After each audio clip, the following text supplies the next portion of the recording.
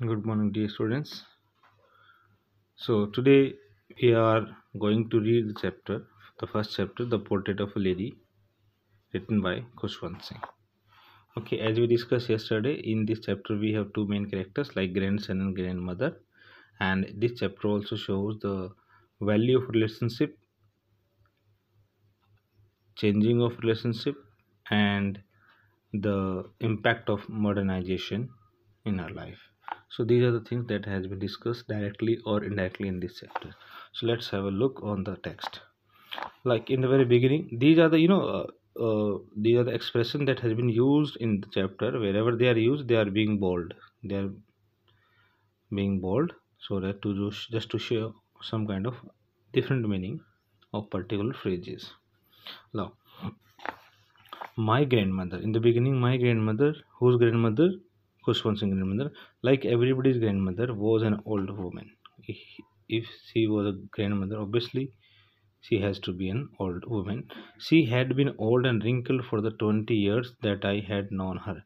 Means when the grandson was 20 years, till then I had known her. Means her face was wrinkled. She was an old, and at that time the grandson was 20 years old. People said that she had once been young and pretty. The grandson heard that people by saying that when she was young, she was very pretty, had even had a husband. She had a husband, now she is widow. Her husband is no more. But that was hard to believe. Nobody can believe that she had a husband because the coolness, the beautifulness of her face does not make us believe that she had a husband. My grandfather's portrait means picture.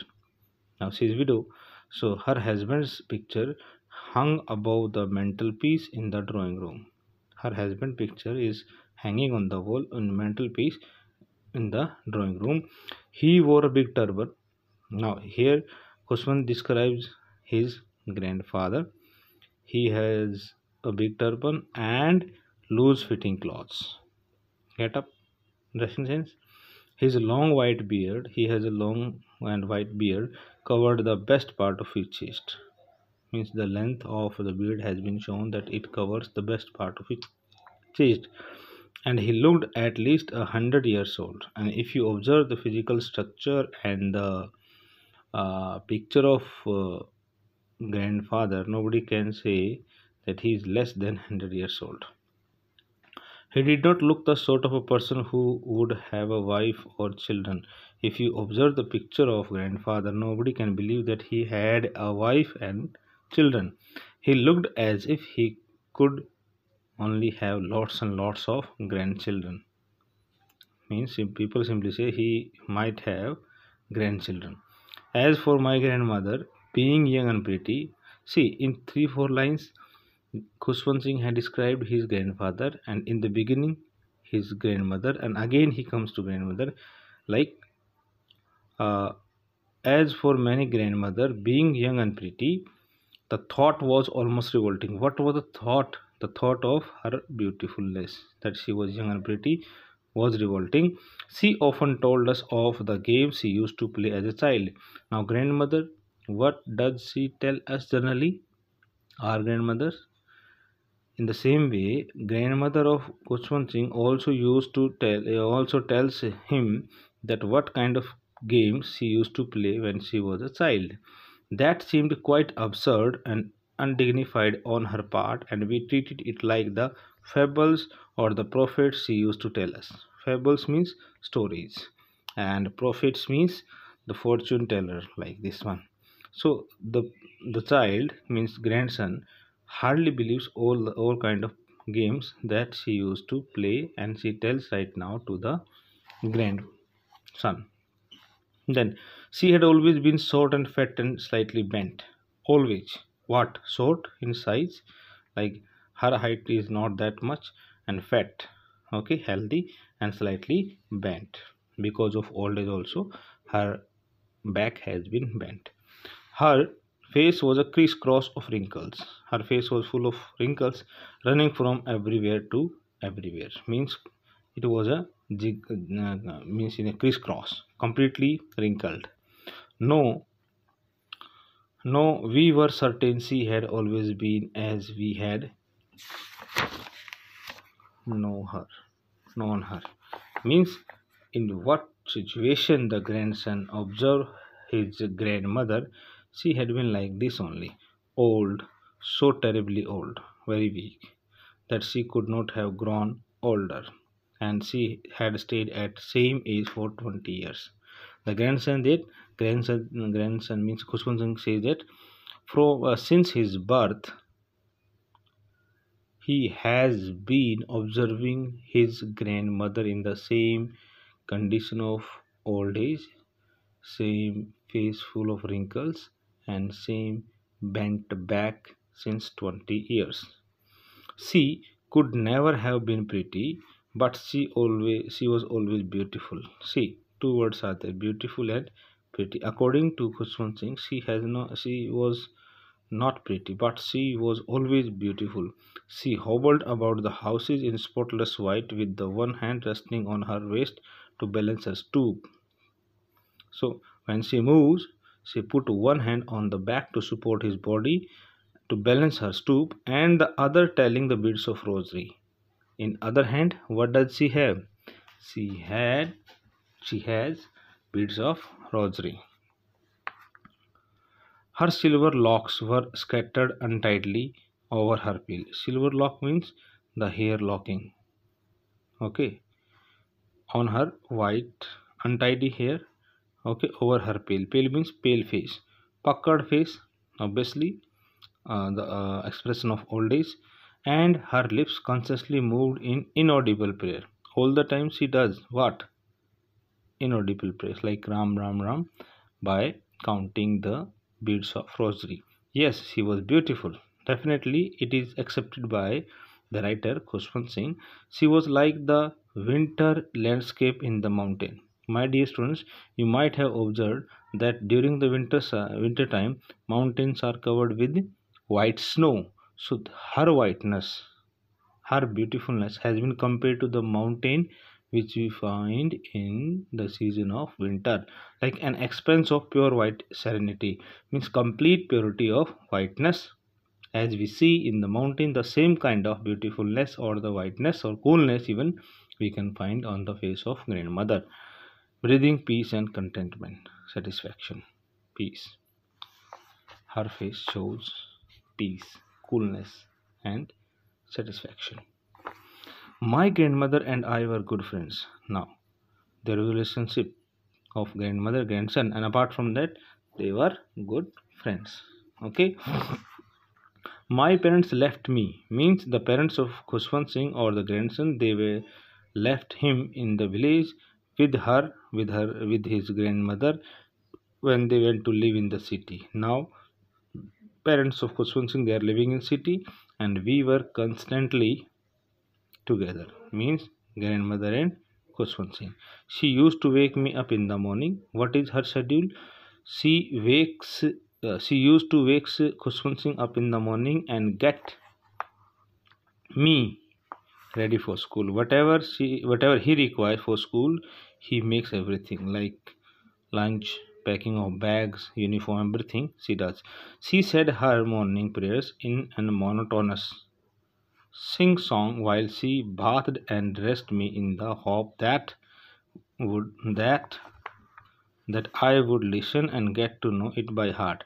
So in the morning she used to recite the prayers in monotonous tone so that this child, means grandson, could not get to know it by heart. I listened. Kushwant Singh also listened, but because I loved her voice but never bothered to learn it. See, this is the relationship. The grandson likes the sound or the voice of grandmother but never tries to learn what she was reciting. Then she would fetch my wooden slate, which she has already washed and plastered with yellow chalk. This is the you know old time when we used to have wooden slate, not rough notebook like today.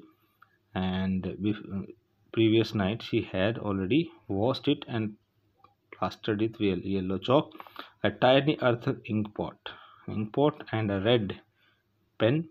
Tie them all in a bundle and hand it to me. These are the things that he requires daily to go to school. After breakfast of thick stale chapatis with little butter and sugar spread on it. See now what are we learning now? Now after getting ready for school and before leaving the house, the grandmother used to take some stale chapatis and apply some little butter on them and then some sugar in these stale chapatis. To whom she will deliver these chapatis? To the dogs. Okay, let's see. We went to school. Both of them, they are going to school because the grandmother uh, drop him in the school, and after dropping him in the school she will go to temple to listen scriptures or hymns. So on the way they are going, she carried several stale chapatis with her for the village dogs, and on the way she feeds the village dogs stale chapatis, applying some butter and sugar.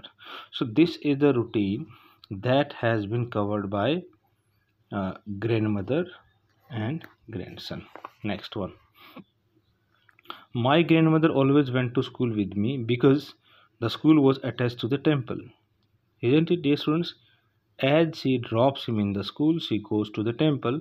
The priest taught us, here us refer to grandmother and other ladies, taught us the alphabets and the morning prayer. Okay. While the children sat in the rows on either side of the veranda, singing the alphabets or the prayer in chorus, my grandmother sat inside reading the scriptures. Scripture refer to the old religious books. Okay, so here they learn morning prayers, some alphabets. Grandmother also sit in the veranda reading some scriptures. When both of them they had finished their work, like learning in the schools and reading of the scriptures, we would walk back together. Now again they come back to the house together. This time the village dogs would meet us at the temple door. They followed us to our home, growling and fighting with each other for the chapatis we threw to them. So when they come back, the same dogs follow them, fighting to each other in getting some chapatis. When my parents were comfortably settled in the city, now the writer Kusum Singh say that when they were settled in the city, they sent for us, means they call grandmother and grandson. That was a turning point. This what is the turning point? When in our friendship, what was the turning point? When the child got a message to come to city for his higher studies with his parents. That was the turning point. Although we shared the same room, grandmother and grandson, they remain in the same room. My grandmother no longer came to school with me because now his grandmother does not drop him in the school. I used to go to an English school in a motor bus because now the school bus comes to take the child to the school, and this is an English school. But in the village, it was a village school and there was no facility of school bus. So dropping to the school by the grandmother was just a memory now. There were no dogs in the street. In the city, there were no dogs, and she took to feeding sparrows in the courtyard of her city house. So she has changed from dogs to sparrows because in city there were no dogs in the street wherever they lived. So she has changed her focus from dogs to sparrows. Earlier she used to feed dogs. Now she starts feeding the sparrows in the courtyard of the city house. Then, as the years rolled by, now the time passes, we saw less of each other because the boy became busy in his studies, and both of them, they could not give much time to each other. That's why we saw less of each other. For some time she continued to wake me up. For some days she performs her duty and get me ready for the school. When I came back, I would ask me she would ask me what the teacher had taught me. So sometime the grandmother asked her grandson, what you have learned today. Okay, so this is the ending point for today. We will continue from there. So dear students, read out this chapter till here, and we will continue with the next portion of this chapter. Till then, take care. Goodbye.